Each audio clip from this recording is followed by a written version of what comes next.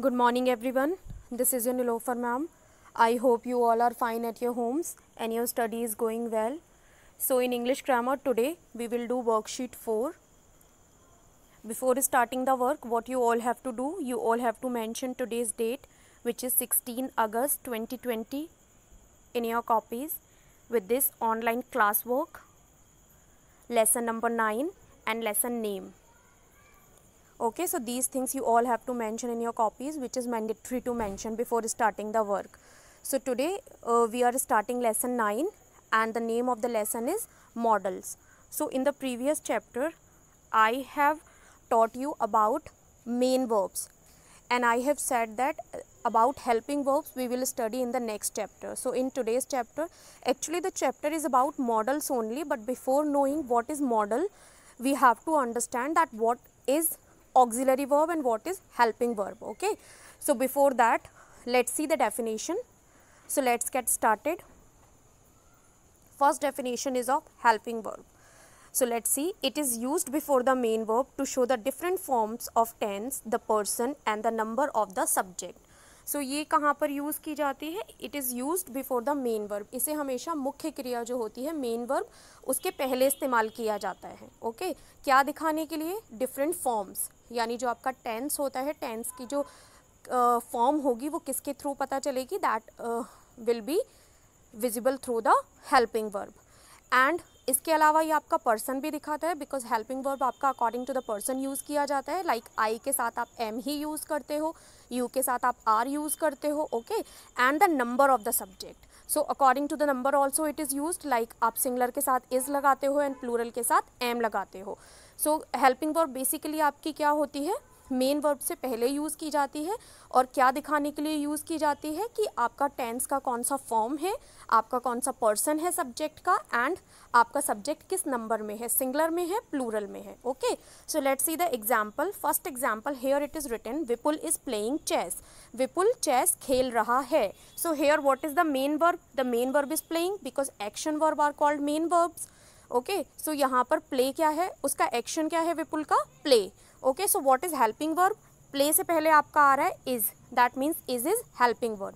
And through is you are able to understand that the tense of the sentence is present continuous tense. इसके through आपको पता चल रहा है कि जो आपका सेंटेंस है वो प्रेजेंट कॉन्टिन्यूस टेंस में है. Okay, second is you may play in the evening. तुम शाम में खेल सकते हो. So play, again play is the main verb and what is the helping verb? Helping verb is may. May is a type of a model. Model के बारे में हम आगे पढ़ेंगे. Okay, otherwise I have already explain about models in the video which I have provided you through the YouTube link. So you all must have to watch that video. Let's see the next question, that is how many kinds of auxiliary verbs helping verbs are there. कितने प्रकार की जो auxiliary verbs होती हैं, helping verbs होती हैं, वो होती हैं. Okay, helping verb is also called auxiliary verb. Sorry. Okay, आप सभी को पता है कि हेल्पिंग वर्ब को ऑक्सिलरी वर्ब भी बोला जाता है. कितने प्रकार की होती हैं? Let's see. There are two types of auxiliary verbs. दो प्रकार की होती हैं. So what are the types? First is primary auxiliaries. पहली होती हैं आपकी प्राइमरी ऑक्सिलरीज जो बी, हैव एंड डू होती हैं. As I have explained in the video also and further in this video also I will explain what is be, have and do. So next होता है आपका type that is modal auxiliary. And what about the chapter is? The chapter is about modals only. So let's see the next definition. First is primary auxiliaries. Before understanding what is modal, let's know what is primary auxiliary. So the verb B, have and do are called primary auxiliaries. जो आपकी verbs होती हैं B, have and do, they are called primary auxiliaries which help us to show. ये हमें क्या दिखाने में मदद करती हैं? डिफरेंट टेंस फॉर्म्स, यानी आपका कौन सा टेंस है सेंटेंस में, ये दिखाने में मदद करती हैं. Numbers and persons and the numbers and the persons of their subjects. Okay, they can be used as a main verb in a sentence. जो आपकी प्राइमरी ऑक्सिलरीज होती हैं sometimes they can be used as a main verb. इनका इस्तेमाल आप main verb की तरह भी कर सकते हो. सेम डेफिनेशन है that we have done about helping verb, कि जो आपकी प्राइमरी ऑक्सिलरीज होती हैं बी, हैव एंड डू, इनको प्राइमरी ऑक्सिलरीज कहा जाता है। ये हेल्प करती हैं कि आपका कौन सा टेंस है सेंटेंस में, आपका नंबर शो करने के लिए सब्जेक्ट का और सब्जेक्ट का पर्सन शो करने के लिए, और इनको आप मेन वर्ब की तरह भी यूज़ कर सकते हैं। Sometimes it is use, mainly they are used as helping verb, but sometimes they can be used as main verbs. Let's see the example. First one, it is written I am reading an interesting book. मैं एक दिलचस्प किताब पढ़ रहा हूँ। Hair what is the main verb? The main verb is reading, and what is helping verb? The helping verb is M, because इससे पता चल रहा है आपका कि आपका जो टेंस है वो प्रेजेंट कॉन्टिन्यूस टेंस है, और आपका सब्जेक्ट क्या है? आई, बिकॉज आई के साथ आप एम लगाते हो। Next is I have 5 pencils. मेरे पास 5 पेंसिल हैं। तो hair what is the main verb? The main verb is have only. It is primary auxiliary, लेकिन इसका यहाँ पर इस्तेमाल मेन वर्ब की तरह किया गया है। Okay, so let's see the next topic, that is primary auxiliaries verbs have different forms. So I have told you that primary auxiliaries are be, have and do.